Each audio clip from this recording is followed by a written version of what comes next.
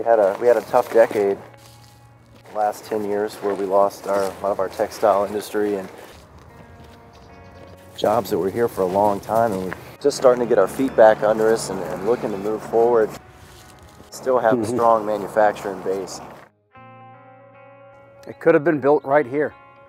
Hundreds of manufacturing jobs right here in Danville. With unemployment stuck at 9.5%, those hundreds of new jobs would have meant a lot to this city and to Pittsylvania County. So a place like this would have been perfect, right? Absolutely, yeah. I mean, we've got plenty of land, plenty of people ready to work. It would have been perfect right here in Southside. There's no manufacturing plant here because political insider Terry McAuliffe passed on Virginia, decided he'd rather build his plant in Mississippi, even bragged about it on TV. Because he had the best deal of all the 50 states. Mississippi said, I want manufacturing. Claimed it was because Virginia just wasn't interested.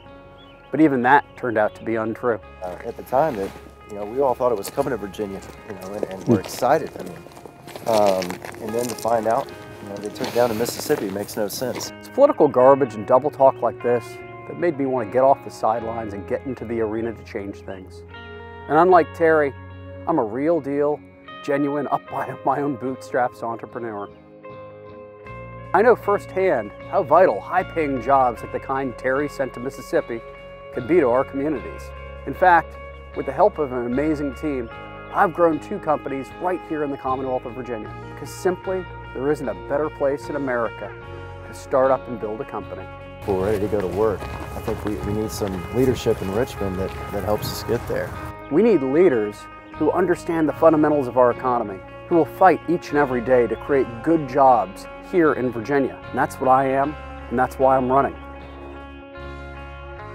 With the right kind of leadership, fields like this one right here can make the dreams of tomorrow's entrepreneurs come true and the economic future of a community.